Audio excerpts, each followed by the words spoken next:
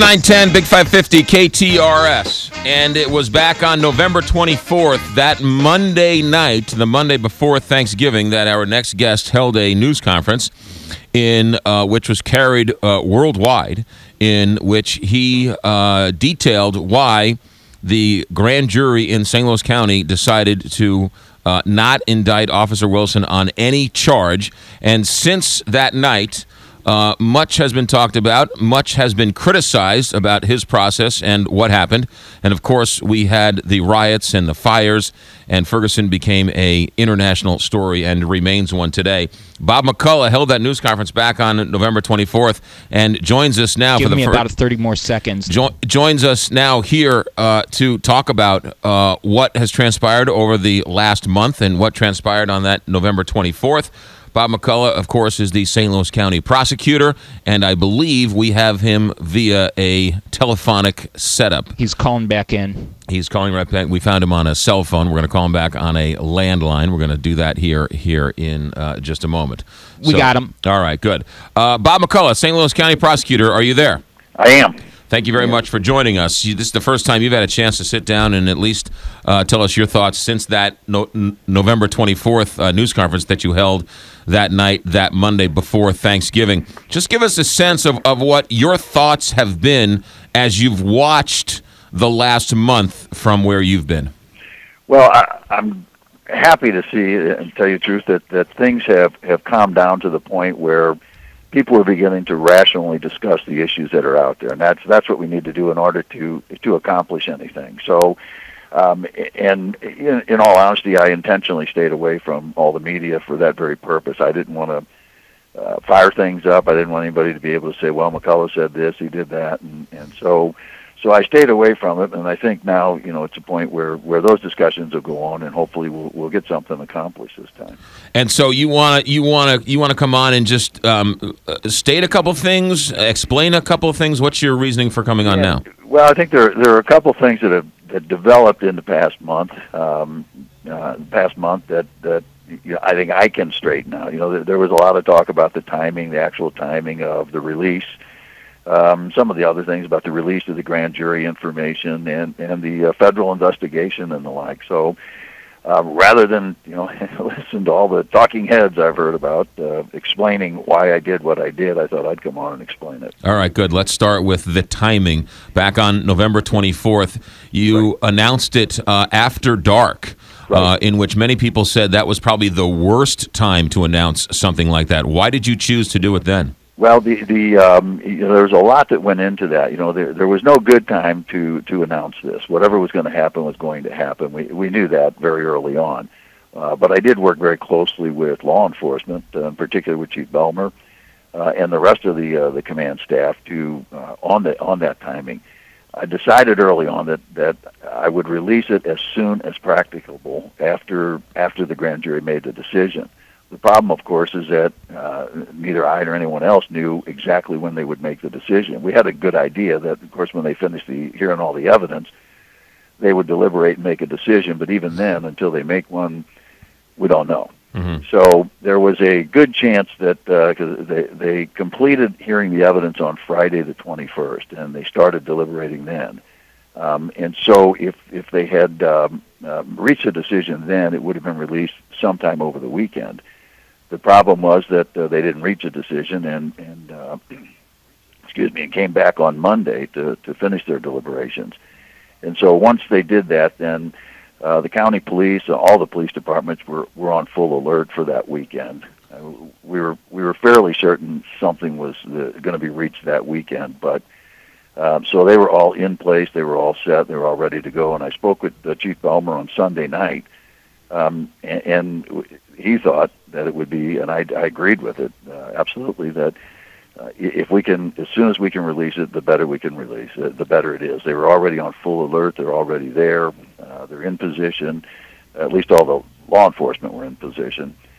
And so we did that as quickly as we could. So the information that it leaked out nationally, Washington Post, CNN, some of those others started to leak out that the grand jury had come to a decision, and then the decision leaked out even before you ever reached the podium. Once that started to leak, did you feel you had to rush to get out that information sooner rather than maybe the next morning?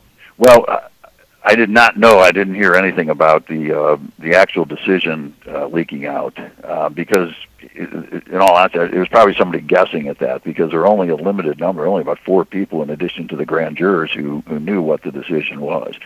But I did want to get it out as quickly as possible. As I said, it was, and I know the media had reported that it was going to be released on Sunday, that the decision was made and all that, and I said we thought that there was a good chance of that happening. So I thought it was important to get it released whenever it came back as quickly as possible afterwards.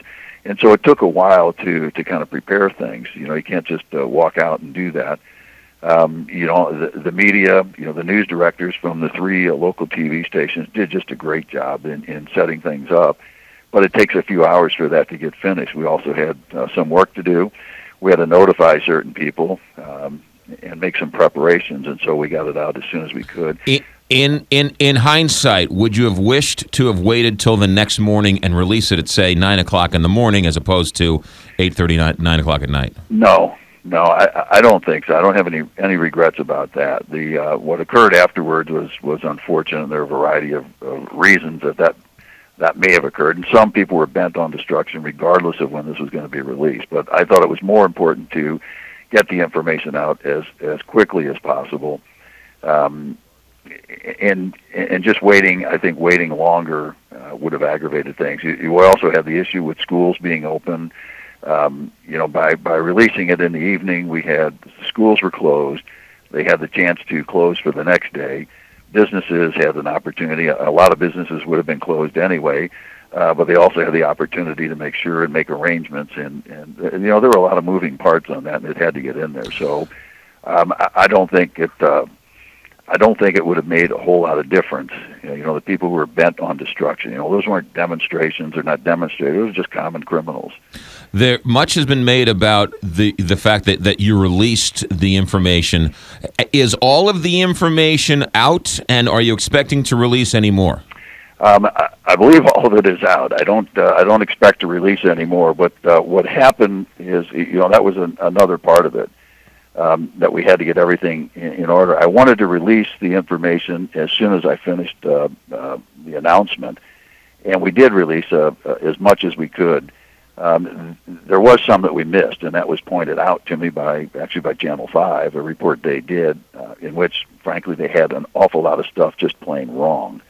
But they corrected that and apologized for that. But they did point out that we had not released some of the FBI statements, or at least Dorian Johnson. So I went back and we gathered that information. And we did, in fact, we missed about a dozen. It's not that we didn't have them. It's just that, in getting everything ready, we neglected to release those or include those in the original release. So it took a while to get those redacted and get them prepared and everything, and then get them up on that website. And so we got those out as quickly as we could. We also came across a couple of reports that had not been released. One was the federal autopsy report, and so there were a couple other documents that were also released with that. So I'm pretty sure that everything is out there right now, and I learned never to say never. So, but if we come across something that wasn't released, we'll get it released right away. There was a criticism that of the prosecutor that you allowed witnesses, and I know you're not going to necessarily speak specifically on witnesses, but you allowed witnesses who you and your staff questioned their reliability, questioned whether they actually were there, had the right information. Their stories changed once they were questioned about it. Why did you allow people to testify in front of the grand jury in which you knew their information was either flat out wrong or flat out lying or just weren't telling the truth?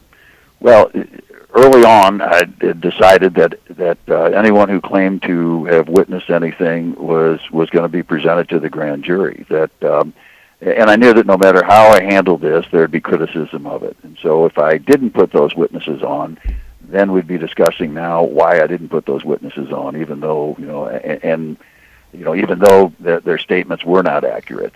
And so my determination was to put everybody on and let the grand jurors assess their credibility, which they did. I mean, this grand jury poured their hearts and souls into this, and it was a very emotional few months for them. It took a lot out of them physically and emotionally. So, but I wanted to put everything on there, and I knew, I said, somebody would be critical of whatever I did, however I did it, even those who, first of all, we didn't release any information, and then we released too much information. And so, that just goes with the territory. But I thought it was much more important to present anybody and everybody, and some that, yes, clearly were not telling the truth. No question about it. You don't do that normally, so that was something you did differently because of this case. Correct. Yeah, the entire thing. Grand juries are not just. They also have some investigatory powers, and that's what they were. This was part of it here. It was in addition to presenting a case to a grand jury. They were doing some investigation. And so part of that is interviewing witnesses and bringing those witnesses in to testify and looking at documents and doing the like. So it was a lot different. Normally there's not, the investigation is done by the police beforehand, and then the information or the evidence is presented to the grand jurors in a more condensed fashion. But in this case, again, I thought it was very important. There were people, first of all, questioning whether I'd be fair or not. And so, to make sure that we were as open as possible, we presented it to the grand jury to let them make the decision. It's not as though we just, some of these pundits have said, we just opened the door and threw everything in and said, here, do what you're going to do.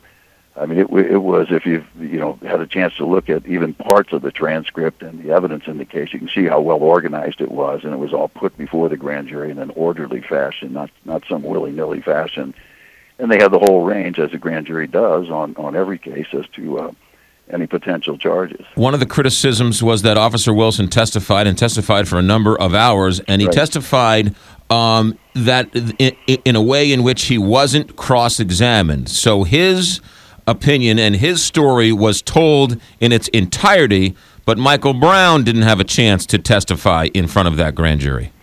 Well, and obviously Michael Brown couldn't testify in front of the grand jury, but Wilson, any target, any suspect on any investigation, I would love to have in front of the grand jury, but we can't compel someone to come in and testify if they're the target of the investigation, if they're a potential defendant. And so in some cases we invite them to come in, and in some cases, in most cases, they declined. In this case, he decided to come in and testify, and believe me, I would take a sworn statement from a potential target on every case. I'd love to have that. We've had other situations in which, in fact, there's a guy being sentenced this morning, a former police chief from Charlotte, who was indicted by a grand jury for stealing from the city. Excuse me. And he was invited to come in and testify. He came in and testified, and the grand jury considered his testimony and indicted him. And then he was tried by a jury and convicted just recently and is being sentenced this morning. So it, sometimes they believe the individual, sometimes they don't. Sometimes it's, a little bit of everything.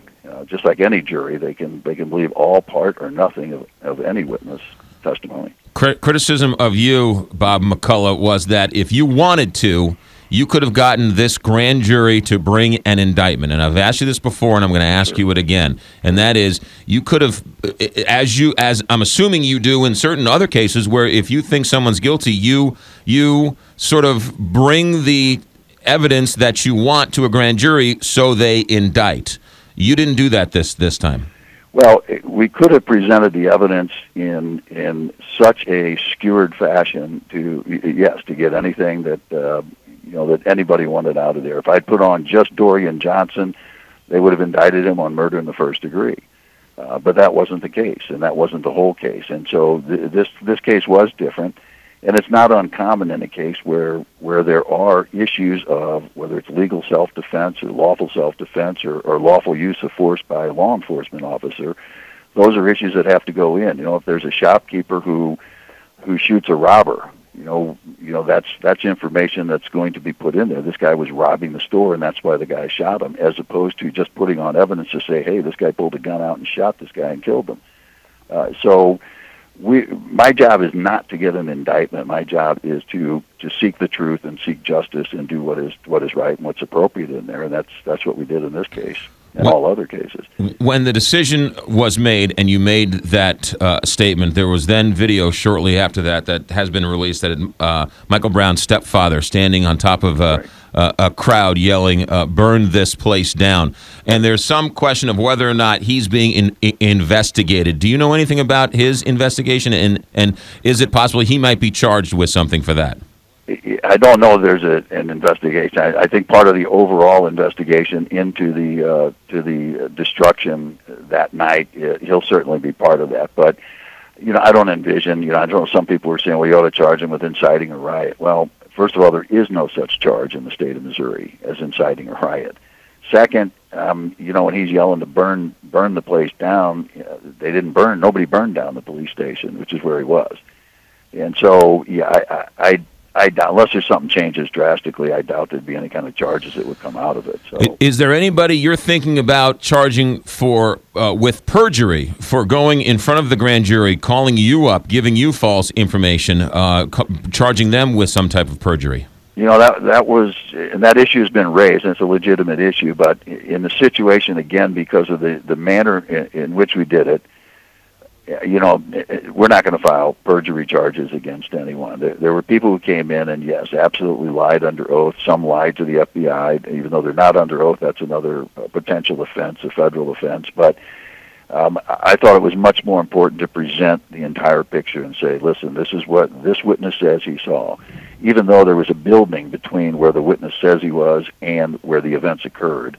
And so they couldn't have seen that. Or the physical evidence didn't support what the witness was saying, and it was on. It went both directions. There's talk of one witness now, and some of the media is doing exactly what I said they would do. They pull out one witness and just latch on to that. And this was a lady who clearly wasn't present when this occurred, and she recounted the statement that was, right out of the newspaper about, Wilson's actions, and right down the line with Wilson's actions, even though I'm sure she was nowhere near the place.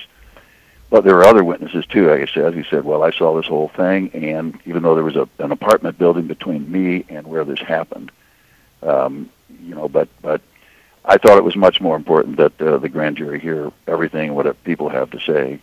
And they're in a perfect position to assess the credibility, which is what jurors do. Do you think that the grand jury gave that witness any credibility when she went up on stand? No.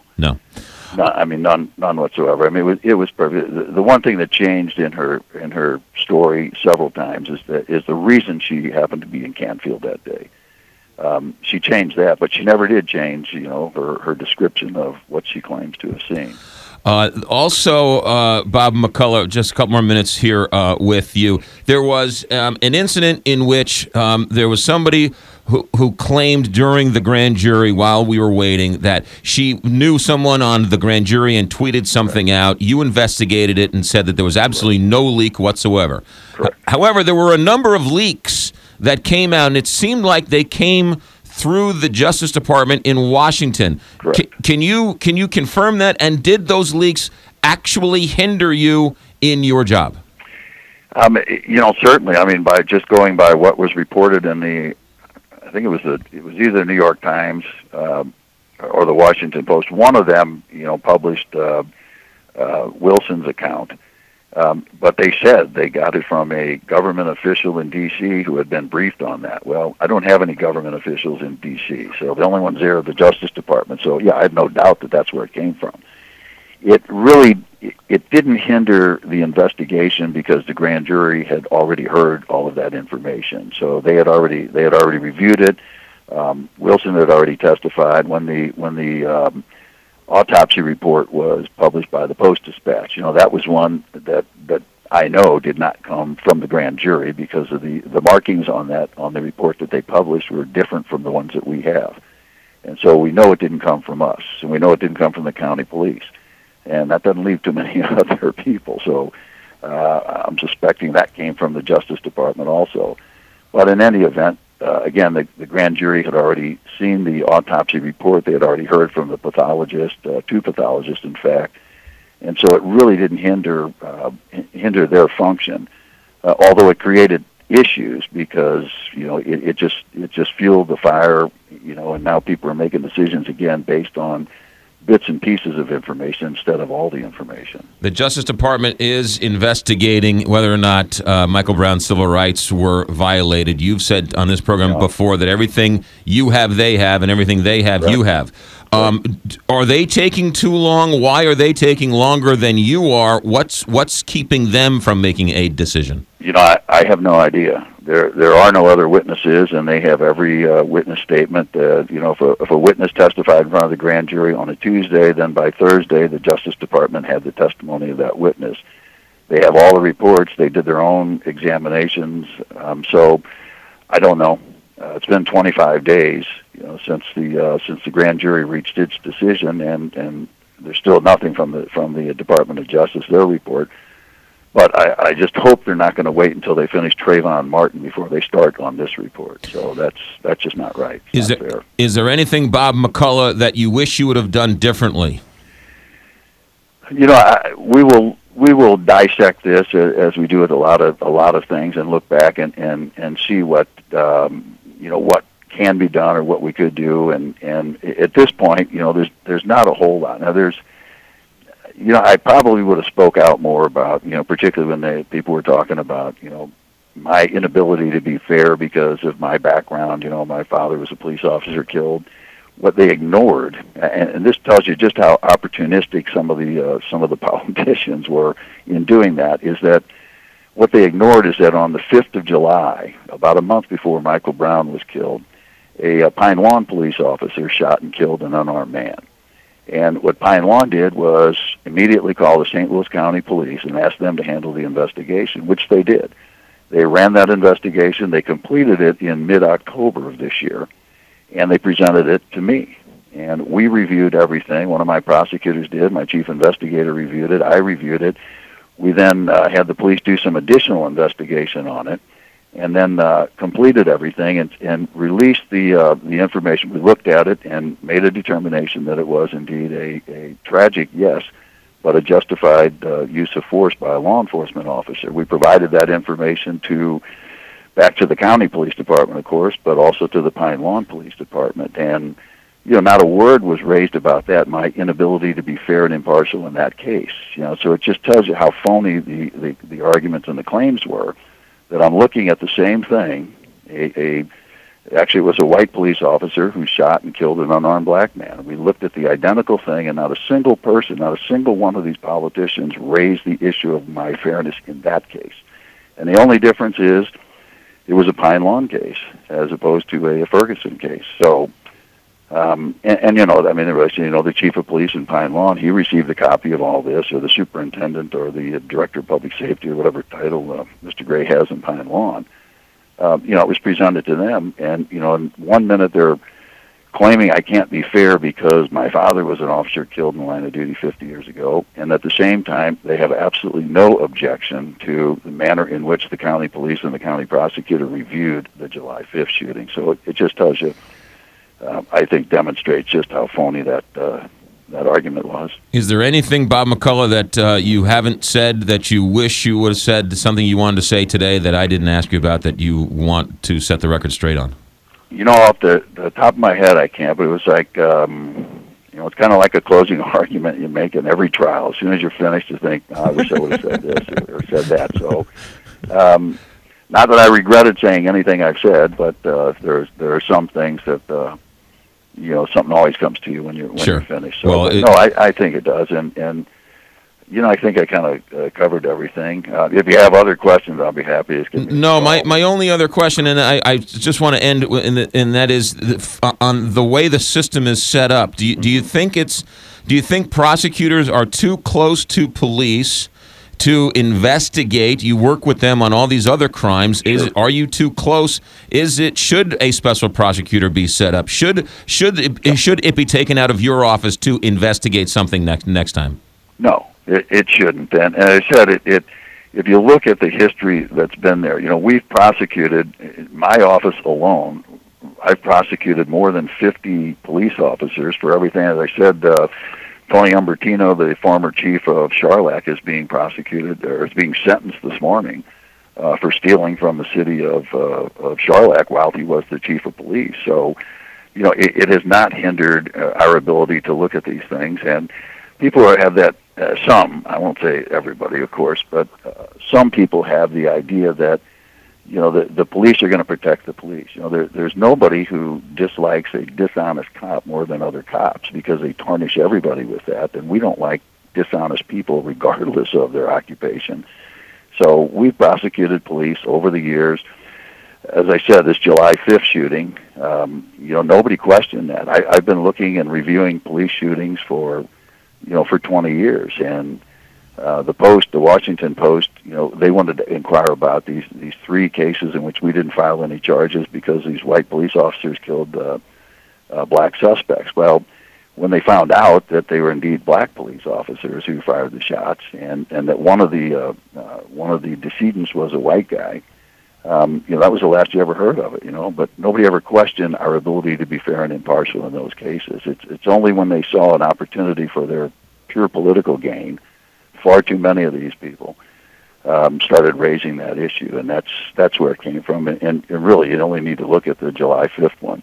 Anthony Gray had no complaint or quarrel about my ability to be fair and impartial in a Pine Lawn shooting, but less than a month later, all of a sudden, we can't be trusted to do this right. So it just sort of shows you how devious that argument was. That Pine Lawn shooting, their police chief, Anthony Gray, is also the family attorney for Michael Brown. So in one instance, was he working with you as the police chief, and in the other instance, working against you as Michael Brown's family's attorney? Well, as the police chief, because the county police were doing the investigation of the Pine Lawn Department, so there was no, or the Pine Lawn shooting, there's no real contact with the police chief, and because they don't want to be doing the investigation, we don't want them, so we had really no contact with them. Gotcha. But certainly, he's the superintendent of police, or the director of public safety, whatever the title is.